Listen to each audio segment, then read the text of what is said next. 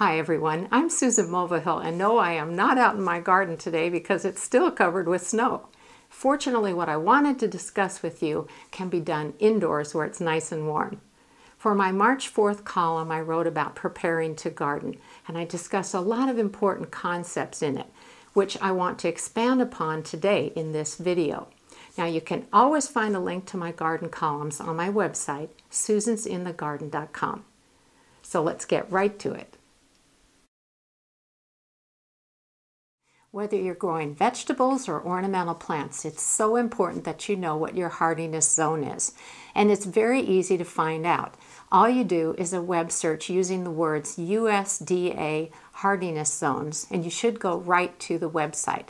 But I'll also include the web address within this video.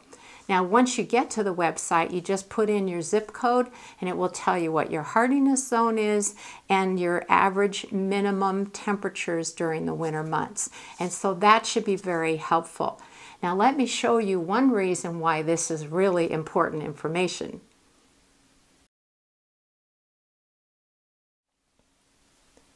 Once you know your hardiness zone, you should be able to find out how many frost-free days you have in a season. This is from the last expected frost in the spring to the first expected frost in the fall. Obviously, this will vary slightly, but it will give you a rough idea. I live in Spokane, Washington, and we typically have about 120 frost-free days in a season. That's a fairly short growing season, especially for things that take a long time to mature. I'm talking about tomatoes, melons, pumpkins, and winter squash, for example. Now, in looking at the typical seed packet for vegetables, you will see something like days to maturity or days to harvest. This refers to how long it takes a plant to produce mature fruit. The days to maturity information is really most applicable to the region where the plants that they harvested the seeds from were grown, but it does give us a rough guideline. So if you live in an area with a short growing season, it's best to err on the side of caution by selecting short season varieties.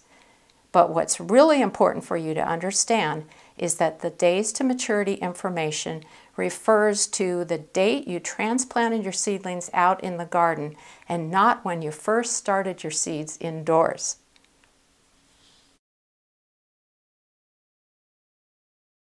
When I talked about vertical gardening in my column, I mentioned vining summer squash. You were probably thinking, vining? There's no such thing. Well, for the past few years, I've been growing what is called trombone zucchini and wanted to recommend it to you. This is a zucchini that is vining rather than a bush form like we're all familiar with. You grow them on some type of a support, and they are absolutely delicious, not to mention a great conversation starter. The variety I grow is called Trombetta di Albenga, and I got the seeds from Renee's Garden Seeds. There's a similar variety called Zucchetta Tromboncino. Try it, you'll love it.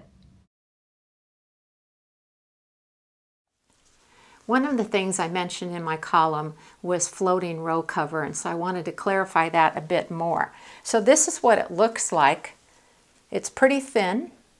And if you're somebody who sews, you might know what interfacing looks like, and this looks very similar to it. So it's this woven fabric. It's very lightweight. It lets sun and air through it, but it also lets moisture through it. So if it were to rain, it would come through here and still water your plants. Now, I like floating row cover for a few reasons. For one thing, if I put it on hoops and over a planting in my garden in the spring, it gives them a few degrees of frost protection, which is awesome. And also you can use it in the fall to extend the season a little bit in the same manner.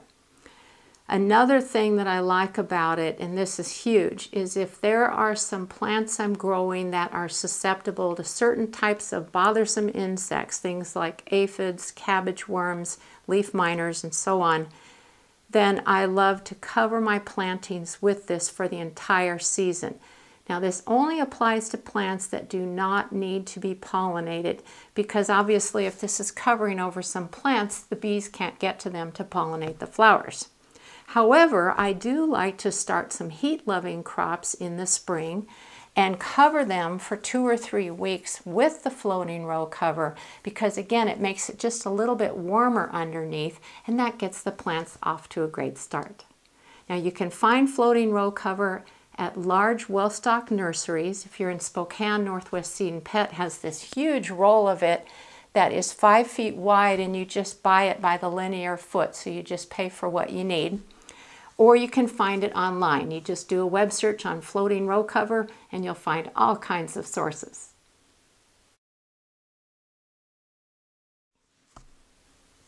The last thing I wanted to talk with you about is crop rotation. That's something that I mentioned in my column, and I wanted to take a bit of the mystery out of it.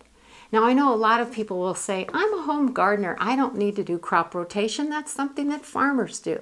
Well, I understand what they're saying, but I have to tell you that crop rotation is a simple, free, easy tool, and you can use it to thwart insect and disease problems in your garden, and I think that's a big deal. Now, every year I have a healthy, productive garden, a minimal amount of insect problems, pretty much no disease problems, and I attribute that to the fact that I rotate my crops every year. Put simply, crop rotation is moving around families of vegetable crops in your garden year after year, and that's so those insects can't find the same family of plants each year.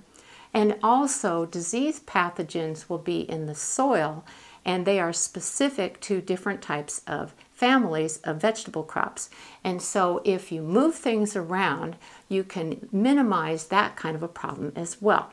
So let me show you how I rotate my crops, and hopefully that'll make it real simple.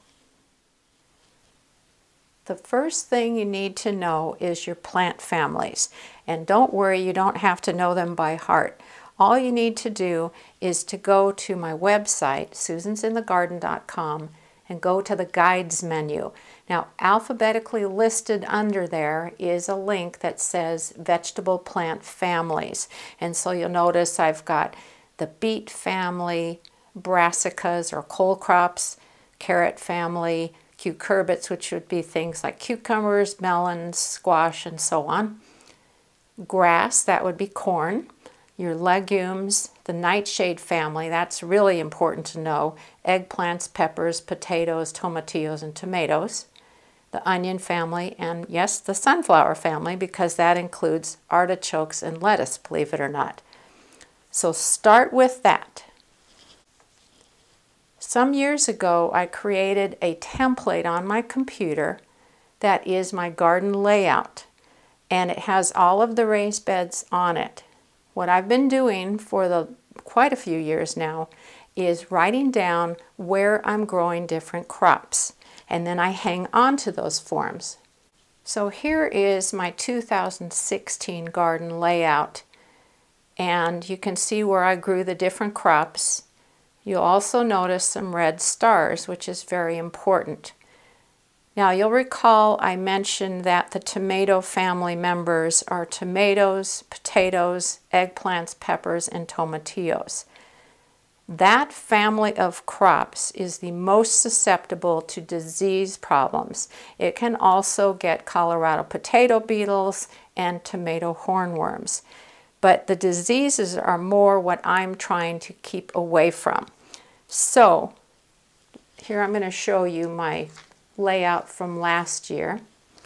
And again, I've put a little asterisk next to the tomato family crops. So when I sat down and wanted to figure out where I want to plant things this year, I took into account where I planted any tomato family plant during the past couple of years. I actually like to do 3 years, but 2 years would be acceptable. And so that told me, do not plant any tomato crops in any of these beds that have a red star on them. So for this year, when I created my form, the first thing I looked for was, where can I plant my tomato family crops? So you'll notice that I have put the potatoes and the peppers in different spots. You can't really see at the bottom here, but There are some other beds in an adjoining area, and I'm always rotating them.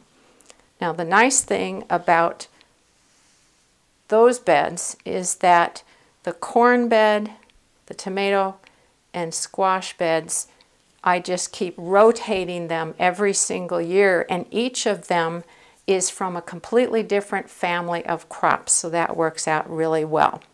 So what I recommend to you is to create some kind of a layout, keep them for a few years, and each time you're planting a new garden, you want to look through and say, okay, where did the tomato family crops go? Let me put them in different beds this year. And then I'll look at maybe the cucurbit family, which again is things like melon, squash, cucumbers, and so on. And I'll see, okay, where did I plant those last year? And then I'll find new beds for them. It gets a little complicated, but it is something that is worth my time. One other thing I wanted to mention about rotating your crops is that if you have a small garden, that can be very challenging to do, and I get that. But there is something important that you need to do no matter what. That is, always rotate your tomato family crops. That is the most important family of plants to move around in your garden. And that might mean maybe you're going to plant tomatoes in pots 1 year or 2 years, and then the next year plant your tomatoes back in the garden. So that's an option. Another thing is, if you happen to be purchasing seedlings from a nursery or purchasing tomato seeds, look on the packet or the plant tag and see what kind of disease resistance they have. So try to err on the side of purchasing seedlings that have more disease resistance. So that's an option for you. And then one last thing I wanted to mention, you know, I love having these little layouts, and you know, they will fit into a gallon-sized Ziploc bag. And so I can take these out to the garden when I'm starting to plant, because I'm never going to remember where everything goes.